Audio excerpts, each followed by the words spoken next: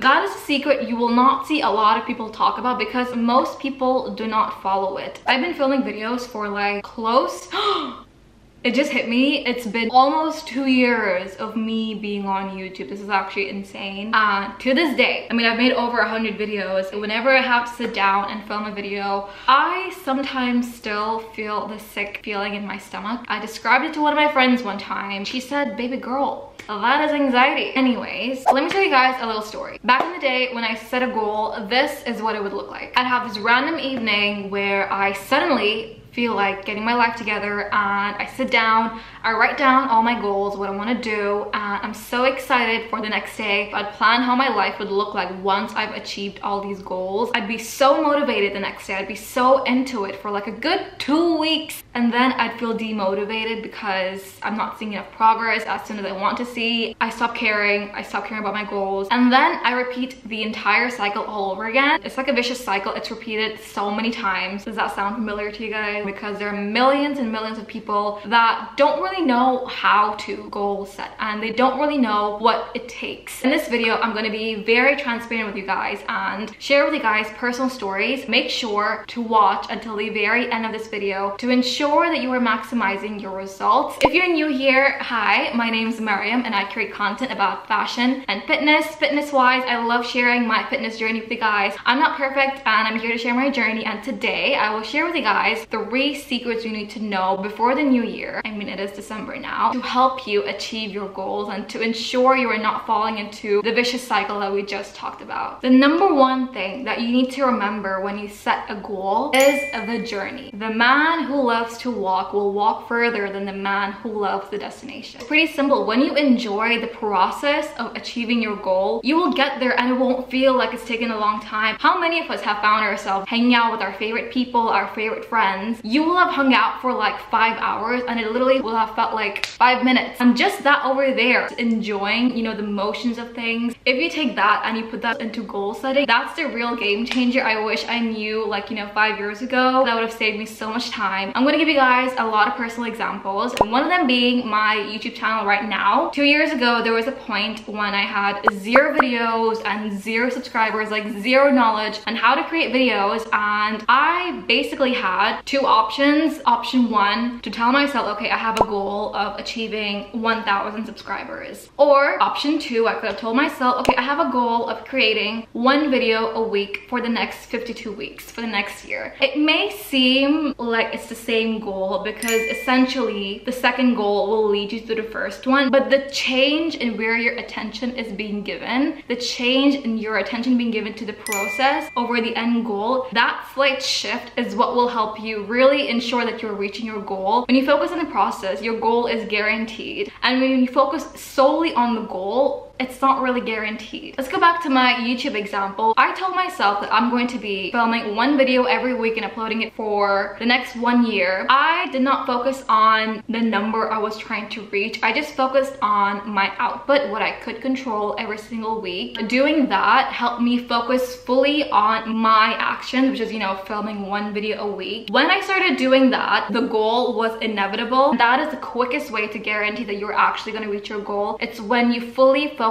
on the process of getting there, because you relieve yourself of the pressure of the goal and you simply are only focusing on the process. I'm gonna be honest with you guys, that if 2 years ago I had told myself I want to reach 1,000 subscribers and that was where my mind was being pushed towards every single day, I can assure you it would have been 10 times harder to reach 1,000 subs. And honestly, I don't even know if I would have been able to make it here, because that's just not a sustainable way to set a goal, because I would have easily felt disheartened every single week when I didn't see, you know, the numbers I wanted to see. Whereas me telling myself, okay, my goal is to create 1 video a week, that was something that kept me going, because I could actually directly control that. I can directly control what my output is going to be every week, but I cannot directly control how many subscribers I'm going to get every single week. When you shift your focus from your entire goal to just a smaller bit, which is the process, trust me, that's where the magic happens. This skill of only focusing on the process can be applied in multiple avenues of your life. It can even be applied at the gym, fitness-wise, with whatever fitness goal you have. If your goal is to lose weight, instead of focusing on what your number is showing you on the scale, not that the number is actually that indicative, but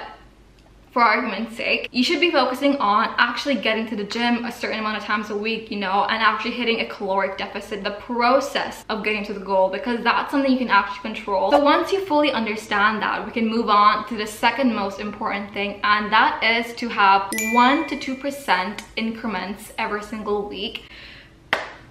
Sounds a bit complex, but it's really simple. What I'm basically saying is that every single week, ensure that you are improving your process by 1 to 2%. It has to be only 1 to 2%, but it has to be every single week. It cannot be 5%, it can't be 10%. It has to be 1 to 2%, but it has to be consistent. Enhancement and improvements in your process should be easily doable, very small, like 1 to 2%.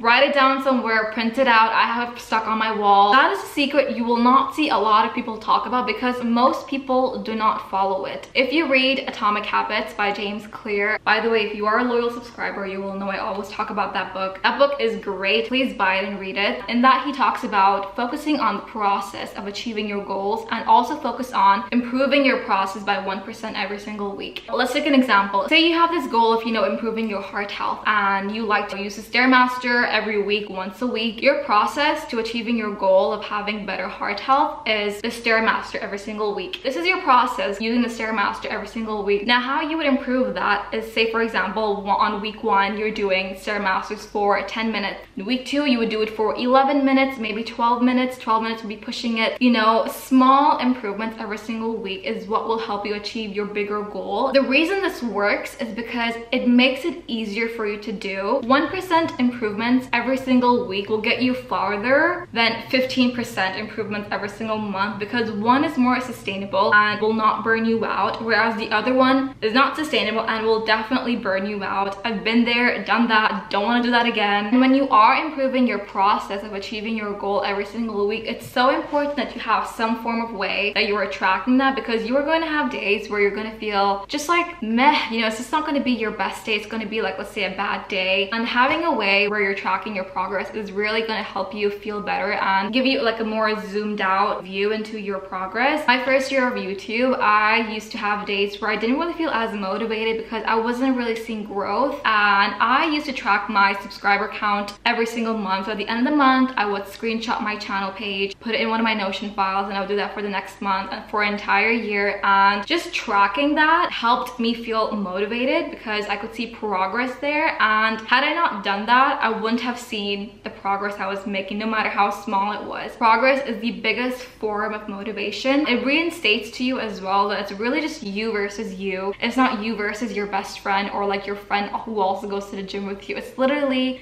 you versus you. If you're reading 5 pages of a book last week and this week you're reading 6 pages, that is progress. Okay, so at this point, you should be focusing on the process of your goal, and you should also be focusing on improving it by 1 to 2% every single week. Now, you have the first 2 things on lock. Now, the third and final thing may seem a bit obvious, but it is just starting. Starting is the hardest part. Starting your report you have to write, starting a channel, starting your fitness journey. Think of it this way. Say you're driving a car and you have to make a right turn, and if your car is still, if it's stationary, it's going to be a lot harder to move your car to the right because you're not moving, you're still, you're stationary. But like if your car is already moving, it's so much easier to just, you know, just go right. So the same thing works in real life as well. When you haven't started anything, it's going to be really hard to pivot and to figure out where you have to go. But if you're already moving, if you've already started, like,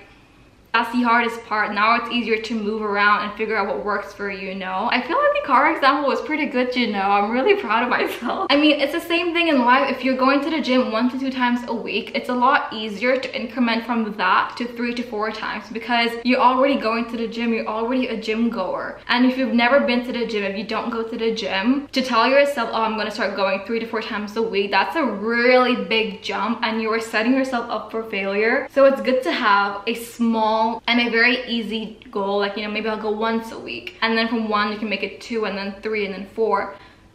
You guys get it. I feel like by now you guys are experts. I don't even have to like Like, we can wrap up the video now. I want to wrap up this video by telling you guys one last important thing, and that is the words you are going to use with yourself. The words you use with yourself really matter. And instead of telling yourself, I'm going to do this new thing, you know, like I'm gonna like start the gym, tell yourself, I'm going to practice being a more healthy person. Just use the word practice, because that shift in the word you use, using practice over I will do this, gives you more breathing room, breathing space, because you're telling yourself that it doesn't have to be perfect. Remember that it's always you versus you versus the person you were last week, yesterday, like an hour before. It's always you versus you. This was a slightly different video to my regular videos on my channel. The reason I made this video is because I want to make my fitness content more like that will add value to you guys, and I feel like me sharing my own journey and the things that have helped me achieve goals will be more of help and of use to you guys. I mean, let me know what you guys think. Comment down below, or even send me a DM on Instagram. We can be each other's accountability buddies. I mean, we could try that. I love you guys so much, and I'll see you guys next time. Bye.